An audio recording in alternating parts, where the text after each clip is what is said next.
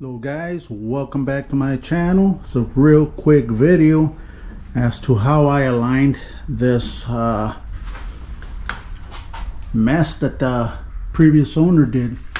So I did cut this piece up and we're gonna re-weld it.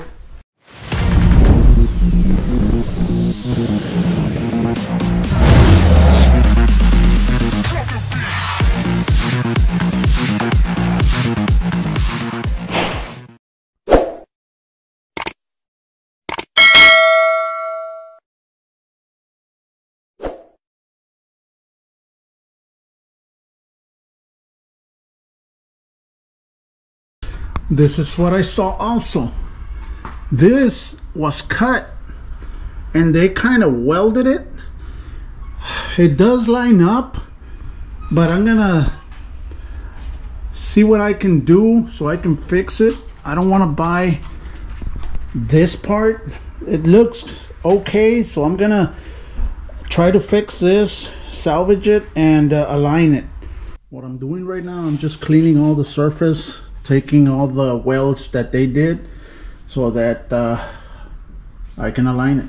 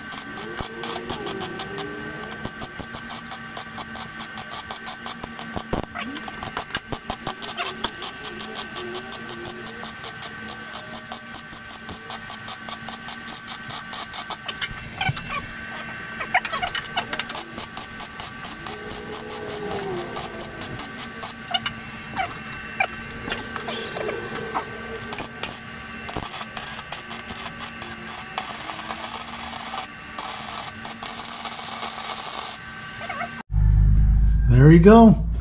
It's completely welded inside and out. All I need to do is just clean it up and grind a little here and there and get it ready for that POR 15.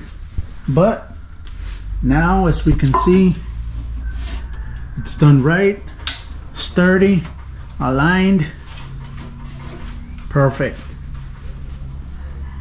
Whoever did the other welding, wow. But there it is, guys. It looks nice. There you go. Now that you guys saw that now it's aligned, it's not misaligned, everything is welded the way it's supposed to. Like I said, I still need to clean it up, grind it up, and apply that POR 15. So you guys are gonna say, how do you know it's straight? How do you know that it came out straight? Let me show you guys with this. This is a Tram gauge. If you guys never heard of it or don't know how to use it, let me show you how to use it and how you can get the perfect measurements. This one's from killertools.com right there, guys. Big shout out to them. That's the model number right there, ART90MZ. I'm gonna leave all the information in the description below. This one's a digital one. There is a simpler ones that you can use, but I got this one right here, the digital one. So let me show you how it's used. In order to use this particular model, you turn it on right there. There you go. And it has a laser. So it is with a laser. So it'll give you an accurate measurement. Also, there's got two positions right there, this one and this one, so that you can move it. I'm gonna use the back one. It's a lot better for me, but right there it's telling me that I'm using the back one. If I want to switch it, you go right there and it'll switch to the front, but I'm using the back one, so I'm going to the back. There you go. Now this one has inches. You leave it pressed right there, inches, millimeters, or feet, whichever one you want to use. I'm going to use feet right now. In order for you to turn it off, you use this one right there and it turns off. All right, so let me show you how to use it. First of all, I'm going to start by turning it on. Now I know that this side wasn't cut, so I know this one's perfectly aligned. So I'm going to use this mark right there, put this right there, and open this up and go to the very end on this side. Okay, let me close this up, and then what I'm going to do, I'm going to press it. I'm going to press where the on button was, and it'll record how big or how much feet is this. This one says 2 feet, 0.811. Okay, now I'm gonna go to this side. I'm gonna put it in the same mark that it has on that side, and it should measure exactly the same. It's right there in the hole. This one doesn't have a hole because that one they drilled it in, but it's exactly where that hole is. So I don't need to press it again. Reason being, I know it's exactly the same length. But now, this is just so that I can get the length. Now we're gonna square it up. This is the way I got it to this length. Let's square it up. Again, I know that this part is straight, so I'm gonna use this one. But this one's a little bit farther. So I'm gonna open it all the way, open the second one, put it on the same hole that we did right now, and come in all the way to this one. Right there. Now we can measure how long it is. 5 feet, 0.282. All right. Let's see this side.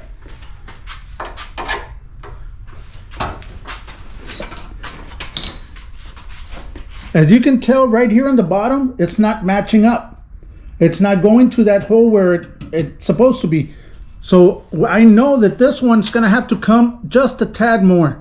It's not much, a couple of millimeters, but I still need the radiator support.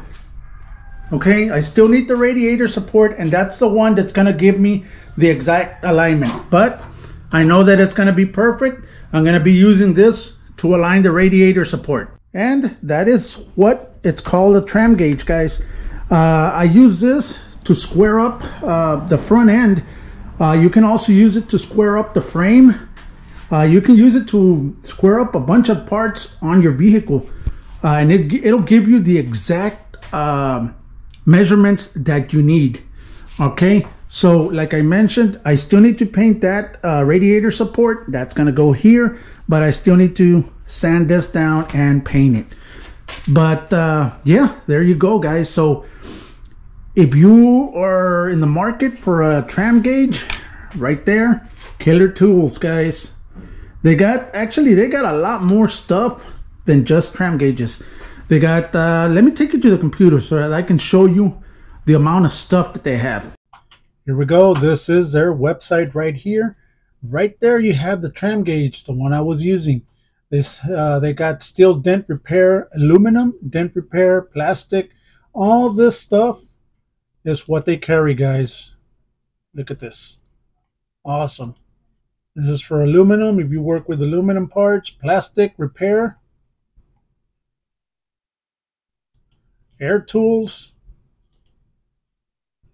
floor pulling, glue pulling. They got lights. They got all the tram gauges. These are the ones that I'm telling you that there's a little bit more with this not digital that you can use also. Lifts, stands, everything that you want, it's right here, guys. Go ahead, go to their website, check it out, and just tell them Faraway sent you. There you go, guys. All right. Nice. This is a very, very nice website, guys. All right, so let's just continue. And there you go. You saw all the stuff that they have. And I want to thank again Killer Tools for sponsoring this video with the tram gauge. Now I know that this front end is going to be squared up. It wasn't before. I know that because when I was trying to put the new fender, it wasn't aligning. It was giving me really bad gaps. The holes where I supposed to screw the fender, it wasn't aligning. So I know that whoever did this thing right here did not do it good, but we fixed it, and there you go. Another thing that I'm also eliminating is the emissions, guys. The emission system. Let me show you exactly why. Look at this. And the bad thing about this, that you can't find it anymore. You cannot find it anymore, and if you are able to find it, it's going to be expensive. So I'm just going to eliminate the emission system, also the EGR, all the tubing. This motor has so much tubing on it that you don't need. So I'm going to eliminate all that. And this is going to be it, guys. This is going to be it for this video. Real quick video regarding how I fixed this mess right here, and the tram gauge, how it's used, what it's for, and there you go. Again, thank you, Killer Tools. All the information of this tool and their website is going to be on the description below. So go ahead, hit them up, tell them Faraway sent you. Thank you very much, and like always, stay safe. I'll see you this coming weekend for the installation of this radiator support. I'm going to show you how it's installed. I'm going to continue using this tram gauge, so keep tuning in, guys. I'm going to show you how everything's going to get squared up the way it's supposed to be. Thank you. Like always, stay safe and God bless.